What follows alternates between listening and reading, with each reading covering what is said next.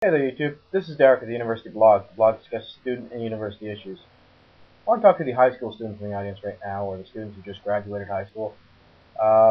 Doubtless, there was at least one teacher in your high school who would describe a university as this period of non-stop work, where you just work, work, work, work, work, and 10 times what you're doing right now, and it's probably got you more than a little panic.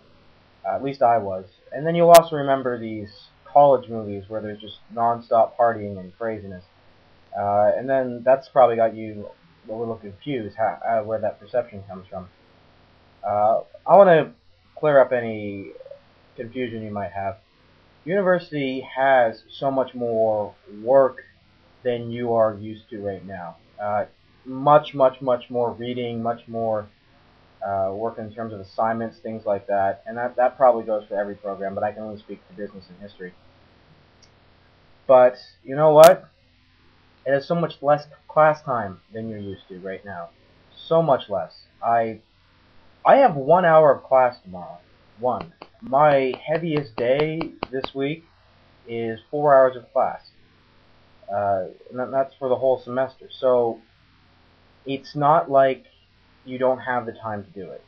You really do have ample time to complete all of your assignments, even if it seems like a bit of a crunch to do it sometimes. The problem is, with all that ample time, you have to motivate yourself in a way that you never had to do in high school to complete your assignments on time, or before they're due, or at least don't do them the day before they're due, if you want them to be any good.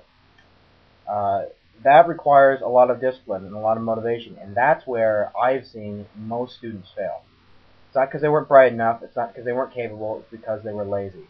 Not because they're lazy because of the amount of work, they're just lazy getting started.